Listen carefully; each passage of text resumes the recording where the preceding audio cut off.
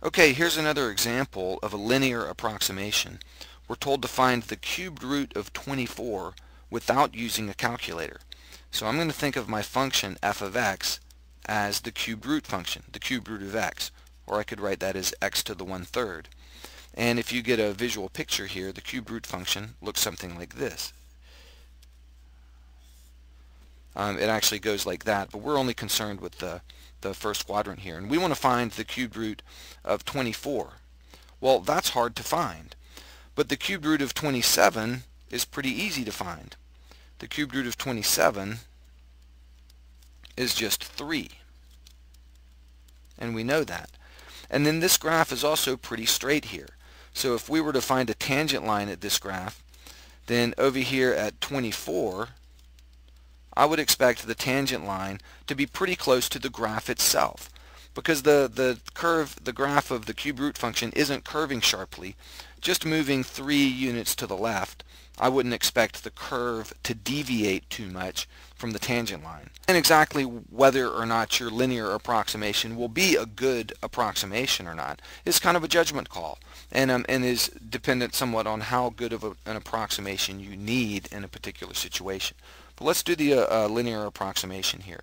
I'm going to call x0, that's my known value, the value at which I know f of x. So x0 is 27, and f of x0 is just the cubed root of 27, which is just 3. Now let's find the derivative. F prime of x, we're going to take the derivative of this function. So that's going to be 1/3 times x, and we reduce our exponent by 1, so it's 1/3 x to the negative 2/3, which could be written like this: 1 over 3 times the cubed root of x squared. Or actually, I'm going to write it like this: 3 times the cubed root of x squared. It'd be a little bit easier to think about that way. And then f prime of 27, which is the slope right here that I've drawn in red, the slope of this segment in red, f prime of 27 is going to be 1 over 3 times the cubed root of 27 squared. And you can figure that out. The cubed root of 27 is 3.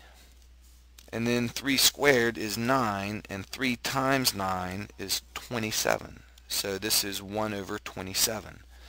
So that's the slope at this point. So now let's do the linear approximation. F of x is going to approximately equal f of x0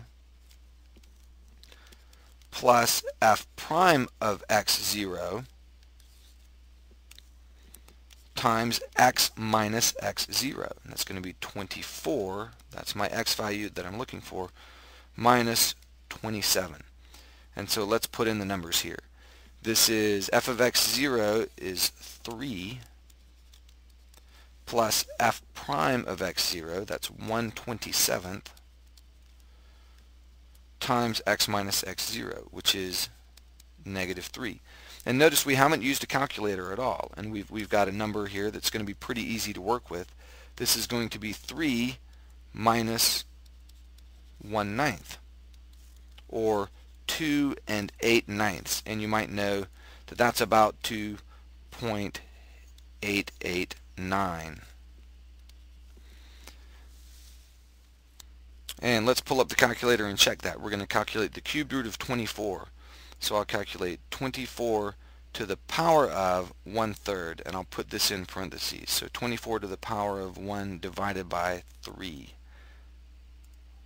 And we're hoping to get something close to 2.889. And they're 2.884. So we're accurate to 3 digits, or to 2 decimal places, using the linear approximation in this particular case.